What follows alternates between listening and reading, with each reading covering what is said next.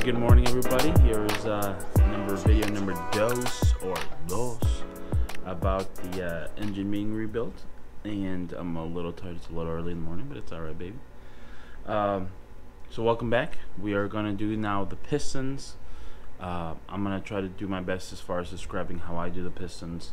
Keep this in mind when we talk about ring gap is going to vary on the application of what you're doing. Now remember, these are stock pistons, so essentially the ring gap isn't going to be too crazy. Now they say the bigger the gap, the more the horsepower, but the bigger the gap, the more blow-by you're going to get.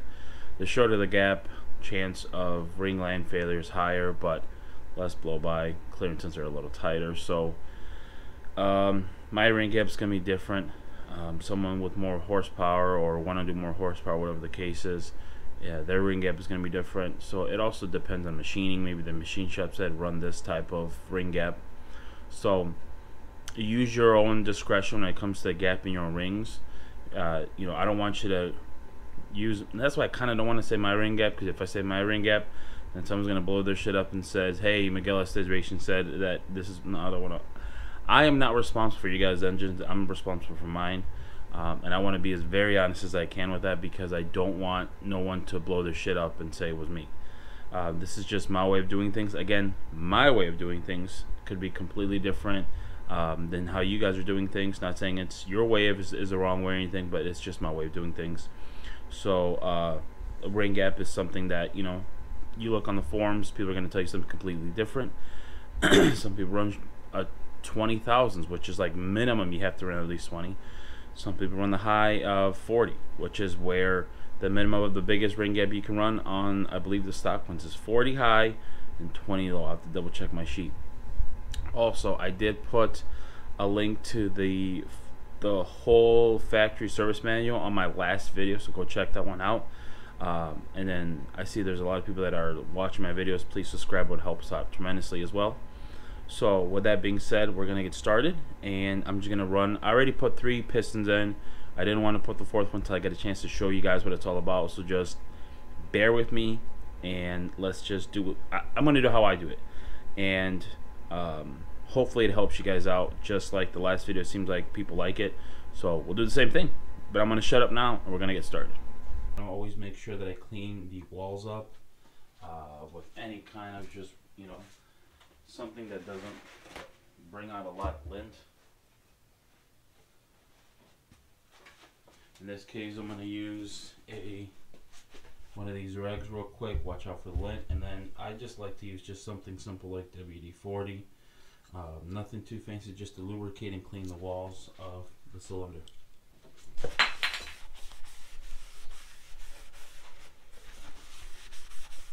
Now the walls have been machined to make sure that they fit a stock bore.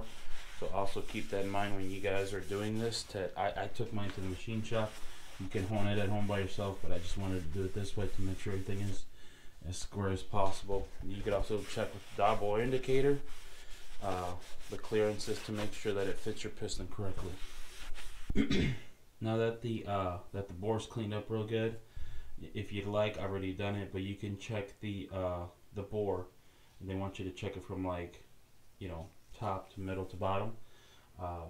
According to the specs that are in the manual, when you ring gap the pistons, I've seen a lot of people that ring gap it to here. When you set the piston, they say to measure around here, which is this area. But according to the manual and a lot of other places, they tell you to push the piston down with the ring so you can check the gap about right where the oil squirt is at, which is right here, this little guy right there. It's about 1/4 of an inch from the bottom of the bore. That's how they want you to check your bore. Now I've just, with these over here, I've checked the bore from the bottom of the bore with the ring gap, and I also checked it right here, just to, because there are wear areas of where the piston, you know, goes up and down. So I just for shits and giggles, I was measuring in here too, but I was always kind of going by the bottom one. So I already did that. Now is Now we're going to move over to show you how to, essentially the tools I use to get the pistons. Essentially this is our piston that we're going to reuse. The only thing that we're not going to reuse is obviously the bolts. And I got ARP for these rod bolts. Take these off. Never reuse your rod bolts. Get brand new rod bolts. You don't have to use ARP, but I like to use ARP, and that's what we're going to use. Also, what I did when I do install these, I made a little, kind of call it jig or something, but this is what I did. I took the old rod bolts and I cut it so I can put this rubber grommet at the end. So when I'm guiding the rods in, it doesn't nick the cam or crank. Get out of the light. Here, this is what it looks like. And all I did was, honestly, they have like a bigger tools that are longer to guide it in. All I did was just cut the head off. And it's a cheap way of guiding it in without having to nick the crank. So we'll use that later. Alright guys, we're just about ready to start filing our pistons down. Well, just about ready to fit our pistons and see what the ring gap is.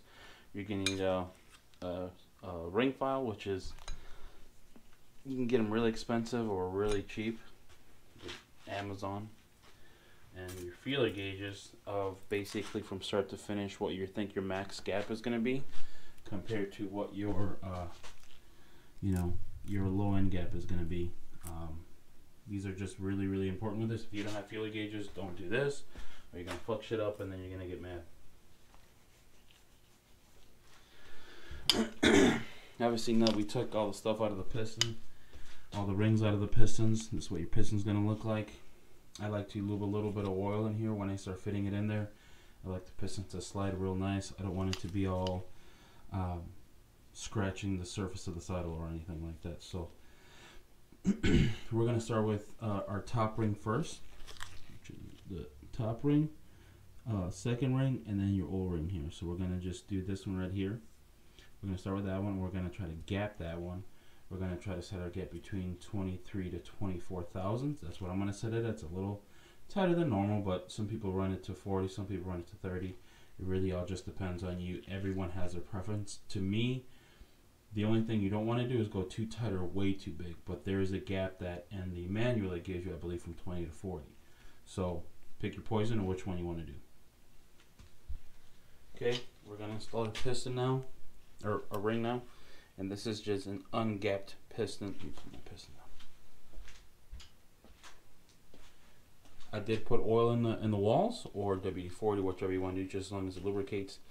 And always check before, and even a new ring, make sure that it's a square fit. I'm trying to get a good angle for you guys. Then when you shut it, it's nice and tight. That it's not at an angle or anything. You want this gap to be nice and tight. So we're going to put our piston ring in. I like to squeeze in the middle, flip it to its side. Because of how the specs tell you to, I like to use the higher dome of this, flip it around so that it basically touches the oil squirters, and that's kind of where you want it to be your measuring stick as far as how low you want to go. They make special tools, but honest to God, it's the same shit if you use a piston. Okay, the piston is all the way in the bottom. See, now we have our gap of our piston ring right there. And then now we're going to check our gap right here. That's where we're going to check our gap. We're going to shoot for, like I said, the 23 to 24. But I'm going to try the short end of the scale first and see where's that kind of lays in there first.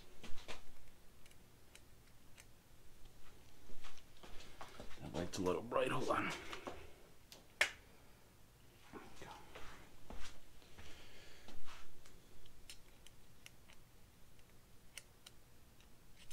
Definitely way too tight.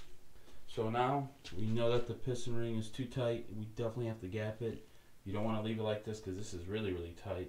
If you leave it like this, it will guarantee to break a ring land because of just how very the clearances are tight on this one. Now we're going to take it off.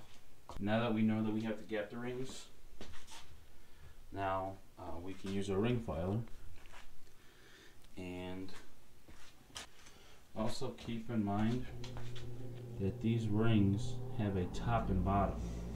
And I'm not sure if you can see it in the camera, but there's an M right there for Mali or Muli, however you want to call it. There's an M right there. That's your top. This is what these piston rings come with. The stock ones,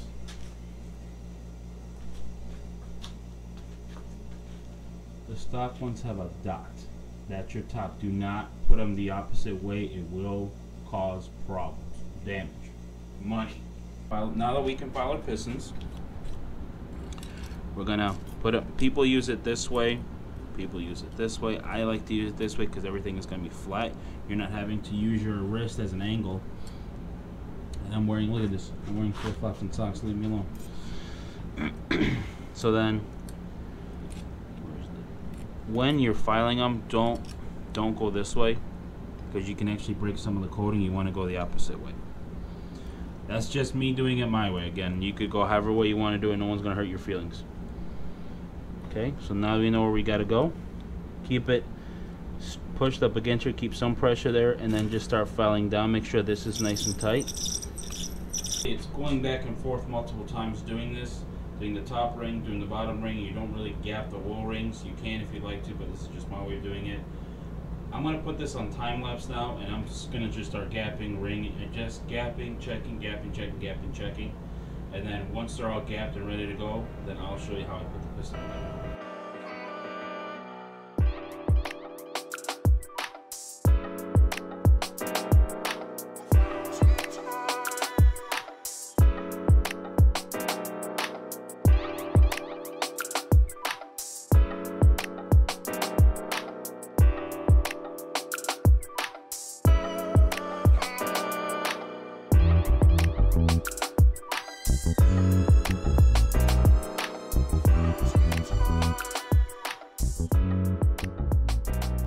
Alright, and now that we get all the piston rings filed, I put them all in oil.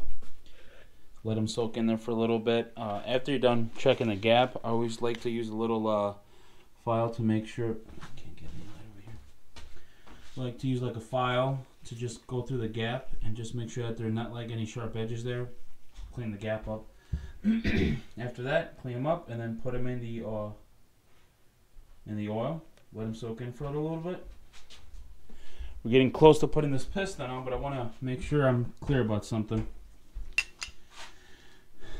There's this arrow right here. If you can see it.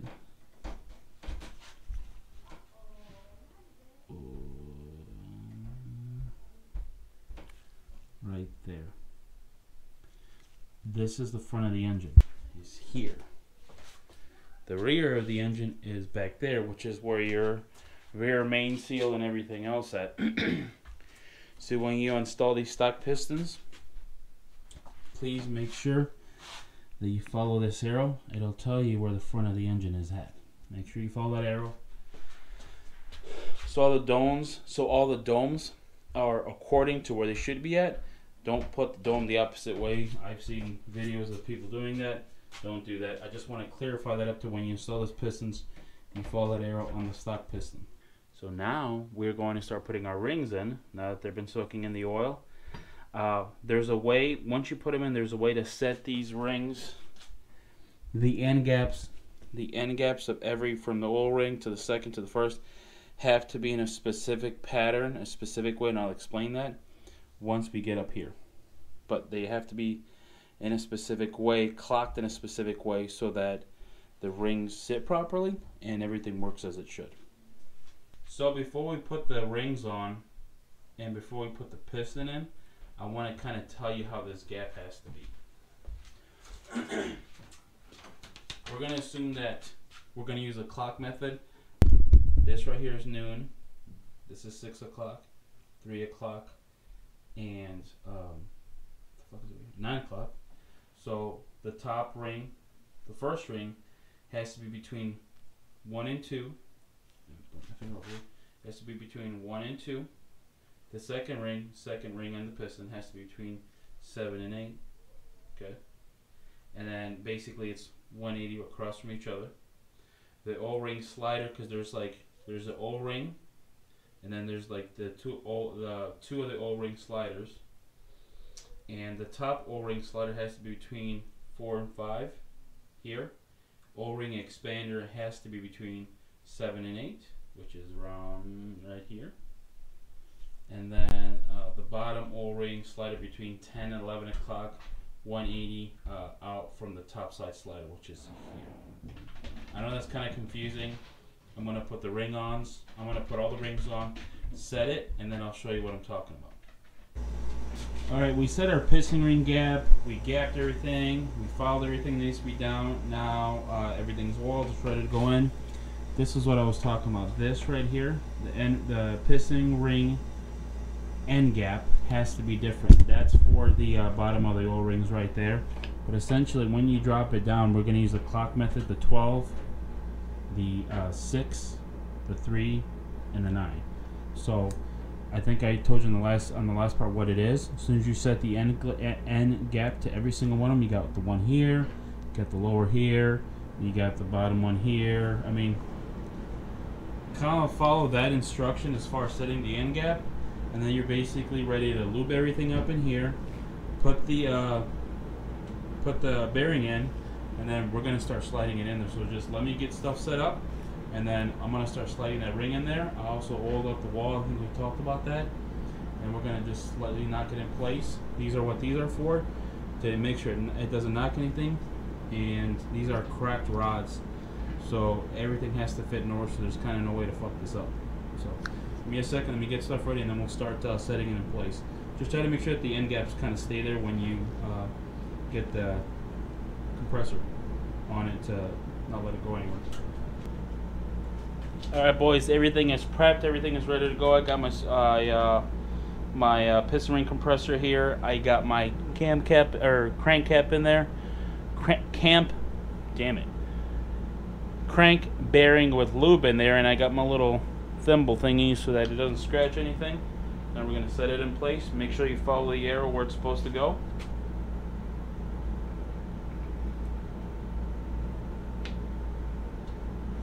Okay. Give it a little love tap.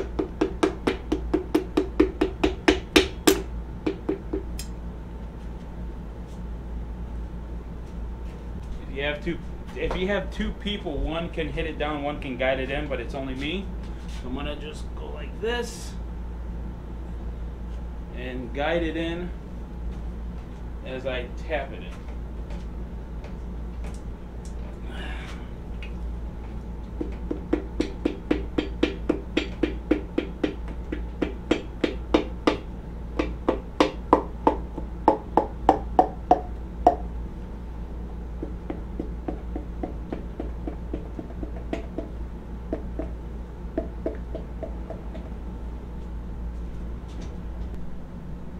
Alright, once you tap the ring in, or the piston in, obviously it's all the way seated. You got your camber, make sure that's square, make sure that's not trying to go anywhere. Make sure that thing's in order. That's why these are important to have here. I'm going to take these off. I'm going to take the cap on the other side with lube, and then I'm going to put it in my crank. Okay, also I want to make sure I know that I marked this side with this thing so that I know that the cam cap's supposed to go this way, because we want the notch here to not interfere with the notch there. Obviously it's just common sense stuff, but I want to make sure I let you guys know about that. So it's also, like I said, it's a crack style rod cap, so it's going to have the crack styles in it. That didn't make any sense, but you know what I'm saying. So I numbered it so I know which side goes to where. I'm going to put the bearing in there. I'm going to put the lube in here. Then I'm going to put my A or P studs. Just give me a second.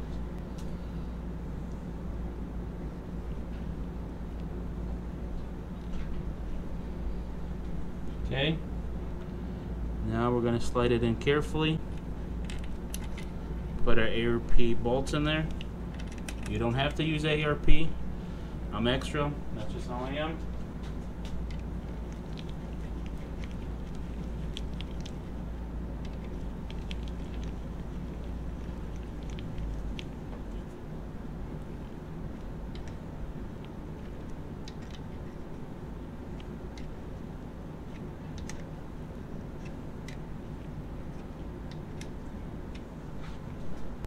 first initial torque spec, we're going to do it to 20 foot-pounds both, and that's what we're going to do. Oh, there's no socket there, everybody. Let me get my socket. Oh, brother, this guy stinks! Okay, 20 foot-pounds. 20 foot-pounds. Check again. Check again.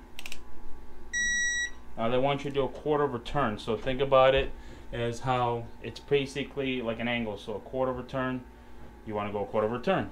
You start up in the top.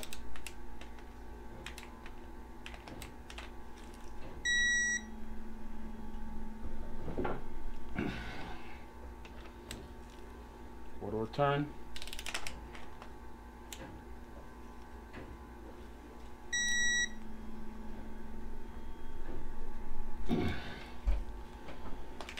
Okay, quarter of a turn, torque to 20, and then quarter of a turn. Now this is tight. This is good to go. You can also check the end plate as far as where your you can stick a feeler gauge in here and check what kind of gap you have and all that other stuff. But you can. I don't know the spec off the top of my head, but now that these are torqued down, then I'm going to mark it.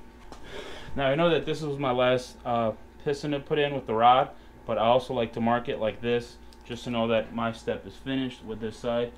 Keep it professional, keep it clean, and then you move on to whatever you got to move on next. That way you know, like, hey, I didn't miss torquing this. That's all nice and clean. Get you a paint pen. They work amazing, and they do their job. These steps were followed.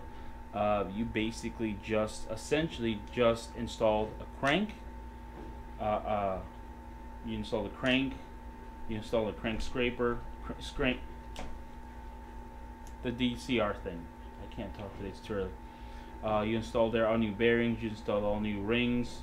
The only thing that we reused here was the piston and the piston itself with the rod itself. Everything else was fresh. So if you did this correctly, you just did this by yourself, and if something blows up, it is not my fault, it is your fault. So but essentially it wasn't that bad. The next thing we're going to do is possibly do the oil pump install on the next video. The oil pump install and the water pump, and what was the other thing I was going to do? The windage tray for the DCR. So I'll chop it up in a couple videos so you guys can see what I'm doing. But I wanted to be kind of as descriptive as possible with this one. And if I miss anything, let me know. There's something I could always work on. But kind of just try to simplify it for you guys, so it's not like too specs, too much crazy shit going on. And you guys get the gist of it. The next one will probably be the oil pump video. There's a couple videos on YouTube that don't really. There's one that it doesn't really tell you much. It just kind of just.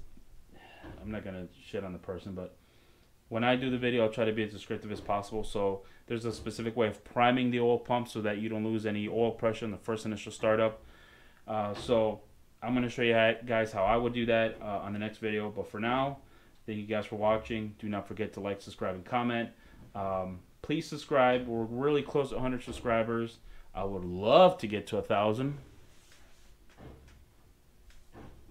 But until then, just if you watch the video and you like the content, just subscribe, man. I mean, we can be best friends outside of work, you know. It's all right.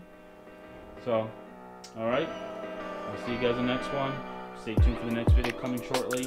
I hope you guys like the content. So, thanks, guys.